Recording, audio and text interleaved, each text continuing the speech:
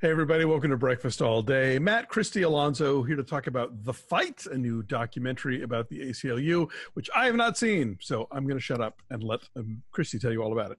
You should see it, though. I want to. The week got away from me, but I do want to see it. You're kind of the target audience for it, Alonso. For sure. Yes. So this follows five different ACLU lawyers working on four different issues. One is immigration. One is women's reproductive rights. One is LGBT rights. One is the census question about whether you are a U.S. citizen, which sounds like it's the driest of the four, but actually ends up being the most emotional at the end. And so you have two lawyers who are working on the LGBT issue, one of whom is transgender. And it's about how their jobs got infinitely more complicated once Trump got elected, because Trump's administration just systematically went after all of those things that were under their purview. And so this is from the directors of the Anthony Weiner documentary.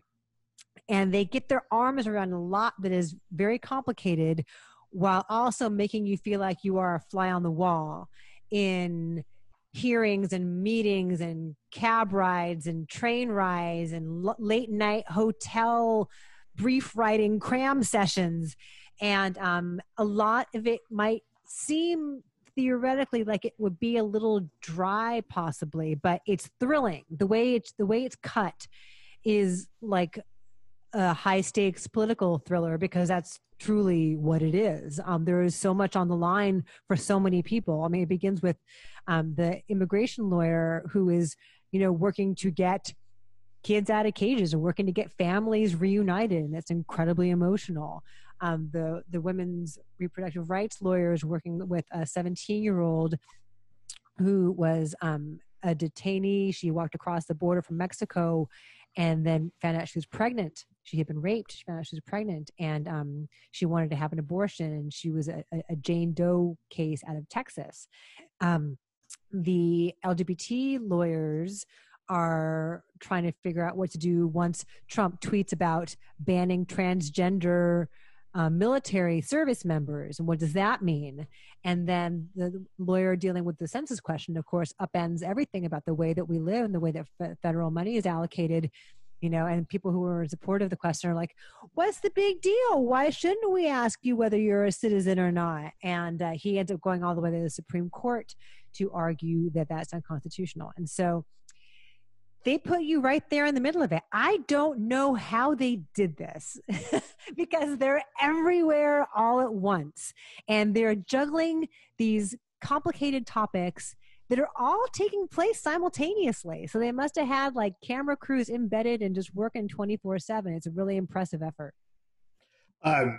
Yeah, I really like this. I wonder, Kerry Washington, the actor, came on as producer for this. And she went to school with, I think his name is Daniel Ho, who's the one who Dale Ho. Dale Ho. They went to school together. Okay.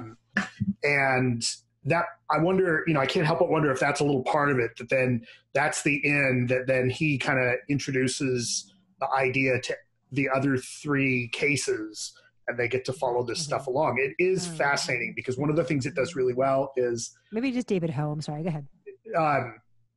Talk about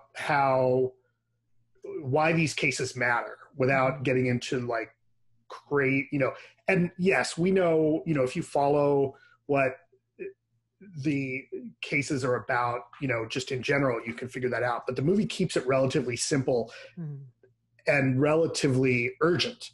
And I like that a lot. And they, the sad thing is they don't all win. But there's one of the things it does that's also really great because of the access they get is that you see the, both the fatigue and then the joy that happens and the frustration. And it really yeah, right. These are people fighting for things that matter to them.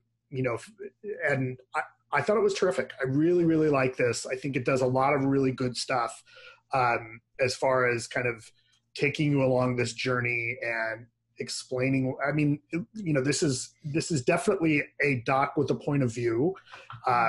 You'll come out of this like, hey, I want to work for the ACLU practically.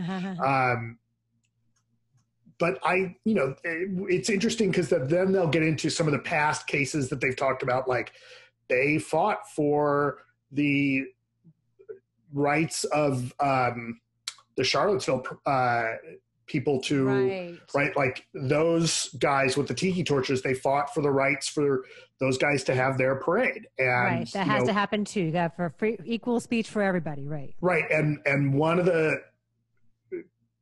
the directors of the ACLU they talked to is like, I don't think that was the right decision. Yeah. And it's interesting because they do talk to some of the higher ups, not just some of the attorneys that are fighting this. And what's interesting about the case for the trans rights is how there's two attorneys working on it. And the one who actually is a trans man, they have that discussion as to whether or not he's the right person to argue that case because he's not experienced enough.